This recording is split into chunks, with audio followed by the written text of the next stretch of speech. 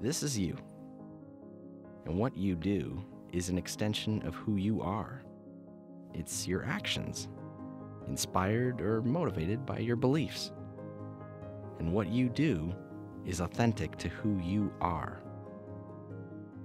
This is especially true for artists who create for a living, expressing themselves in their work, and always ask themselves, is this something I can create?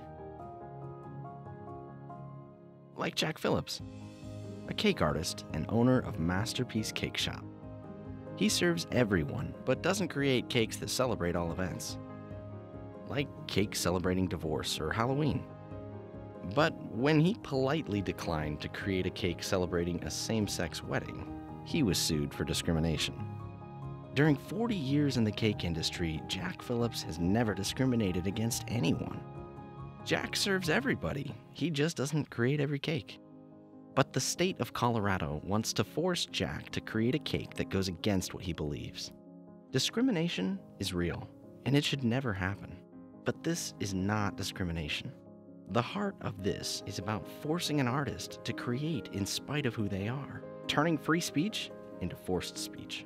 Members of the LGBT community and Jack's industry agree. This is not discrimination. You can support same-sex marriage and Jack Phillips, and you won't be the only one. Hear Jack's side of the story and learn more at justiceforjack.org.